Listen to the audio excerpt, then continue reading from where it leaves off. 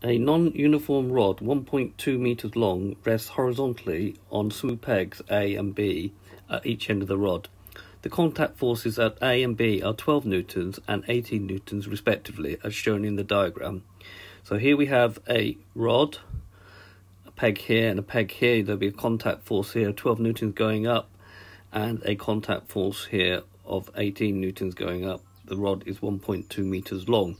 Calculate the distance of the center of mass of the rod from A. So the rod is non-uniform. So a little diagram will help. So that the rod is non-uniform, so that we can't say the center of the mass will be halfway along the rod. So what we need to say is that the center of mass is X meters away from A, and the weight of the rod will be mass times gravity.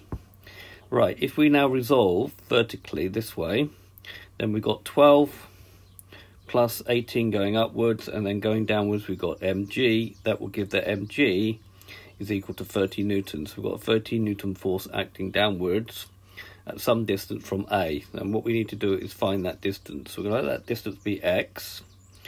And then if we take moments about A, the anti-clockwise ones are positive, so that's going to be 18 times 1.2, and then going in the clockwise direction we're going to have the 30 newtons times x minus is equal to 0.